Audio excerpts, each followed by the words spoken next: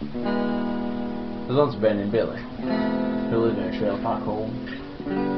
He woke up one morning, picked up his cellular phone. He called up his dealer to get some weed. Only at 20, he was in dire need. We joined him on his quest to get that magical plant. He's gonna defo, sort us out. We're gonna have a mighty blast.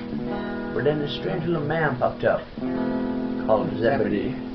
He was kind of a springy chap, and he had no legs. He told us, "Can you give me some weed?" We said we're not tenacious D. We'll try indeed. One of our dealer, and we tried. We tried our best, but he couldn't sort us out. Oh no, we couldn't, because he's a dick. He had no arms, so we couldn't actually pick up his toes. Tom Cruise. His name was Tom Cruise. He owned a shop called Grandpa, which sold the pink balloon. We went back to Zebedee. The man, we can't touch you out. He said, "What the hell, man? What the hell?"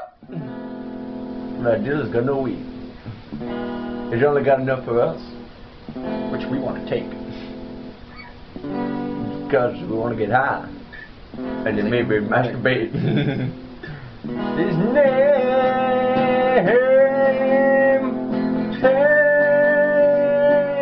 name Was Zebedee.